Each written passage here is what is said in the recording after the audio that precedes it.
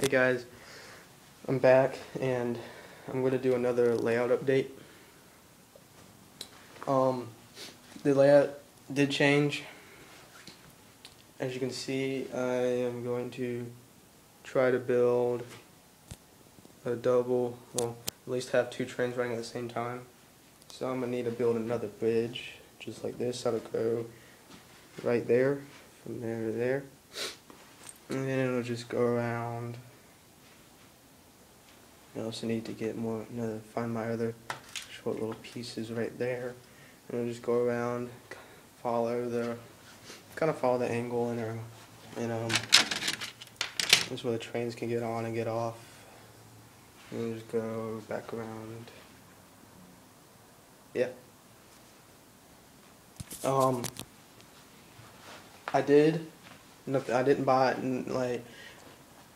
no freight cars or new locomotives have been purchased recently, but I did get something else that I think is pretty cool, and I've always wanted them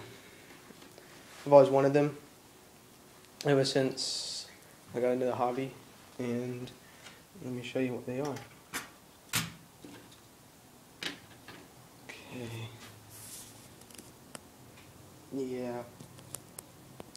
CSX maintenance of way truck. This is pretty cool. I've always wanted a maintenance of way truck. No one makes them anymore, but the guy I met off of Trainlife, a good friend, he custom builds them, and he custom built this. It came out to be pretty awesome. He's got high rail wheels on it, front and back. It's got the CSX decal on the side, plus you can't see it, but it says, you can't read it, but it says quality and motion on the front two fenders on both sides. This is probably one of the nicest things I have. Looks really detailed. This boom arm operates up and down, swivels, extends. I think this is pretty cool. The little roof over the cab. It looks like real metal. That's pretty cool.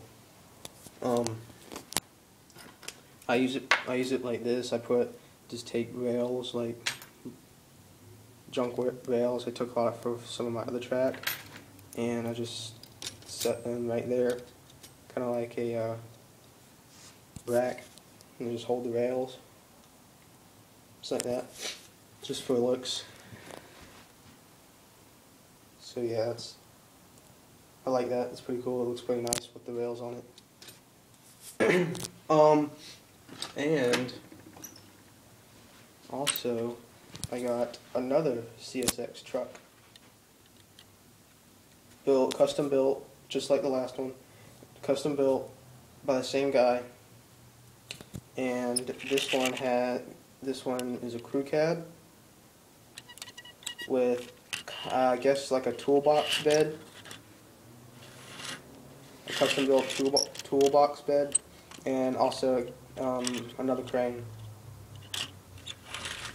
So this one is really nicely detailed. This one didn't come with high rail wheels, which I only wanted one that came with it just so I can have a normal road truck and one with high rails on it. So I like them both. They'll go nice with my maintenance collection. I also have, I also use the I don't know who made it, I forgot, but it's Volvo forklift. That's really nice. I use that as one of my maintenance trucks, and I also use an international dump truck as another one of my maintenance trucks.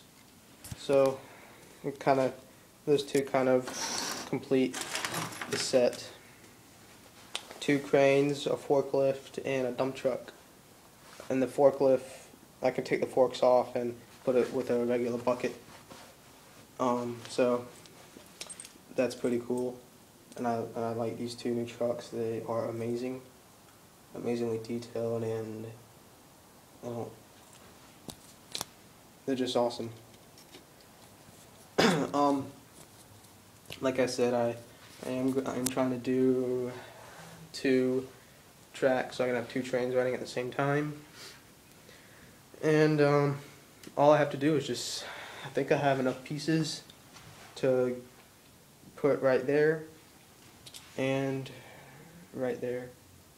Those are the only pieces I need, and I think I could do it probably this Friday, tomorrow.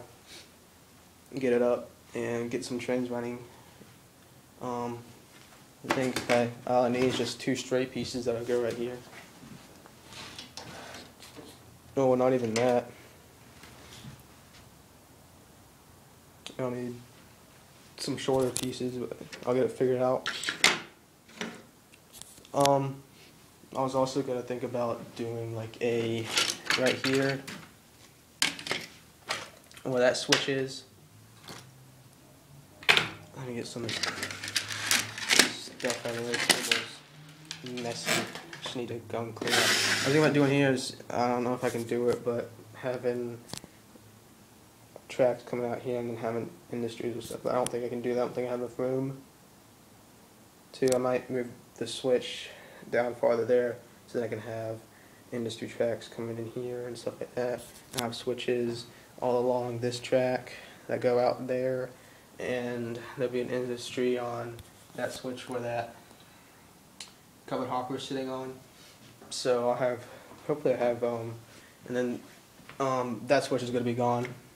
It won't stay there. But I'm probably going to have industries. Let's see if we can squeeze one probably into like maybe that corner and that corner over there, and maybe the sand mine can just sit right here, and the tracks, both the tracks just go around it. And I also want to figure out how to do another like switch right here so the 2 tracks can meet. Because if I have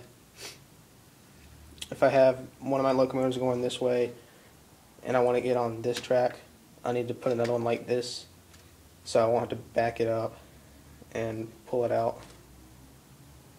So I'm gonna see where that would be the easiest place to put a switch in like that, so I can get locomotives running, keep running the same direction, and switch them on a different track without having to stop them and back them up. That's basically all that I have been up to these last few weeks. So yeah, that's pretty much it. See you next time.